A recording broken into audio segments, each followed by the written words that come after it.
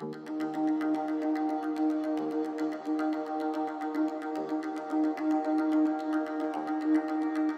the engineering manager at Ulan West, a Longwall mine that primarily produces thermal export coal for the Asian market. The area we're targeting is at about 3.2 metres at the lower end of the seam, which gives us a pretty good saleable product. Anything outside of that can be very quickly not worth anything to anybody.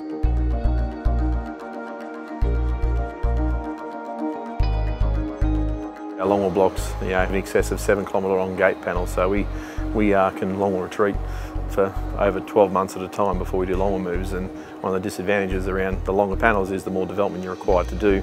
Having the continuous haulage system in the mine gave us the advantage of removing the shuttle car constraints. Getting the continuous cut bolt machine in front of that now removes the bolting and cutting constraints.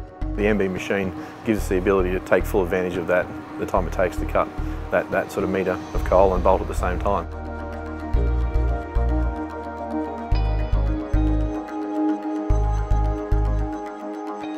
My 13 years that I've been in the mines have all been in development.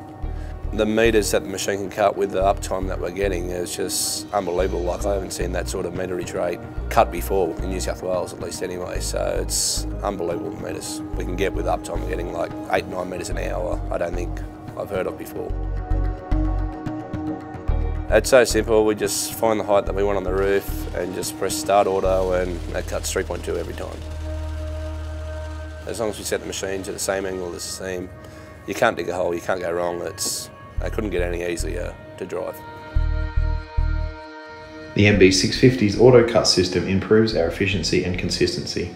Our operators are removed from the dustier, noisier environments and can focus on problem solving and developing ideas for process improvements. This MB650 machine in front of the continuous haulage system is our plan going forward. We've got 2 of the MB650s. The first one we did, implement to the site and trained up our crews, and we did start off in front of a shuttle car, and in front of a shuttle car the machine even proved advantageous over the previous machine we had. Our focus is to have a priority sort of development panel producing with an FCT all the time, and we'll have a secondary panel which will be an MB650 with a shuttle car. So the MB is our current plan for the rest of the life of mine.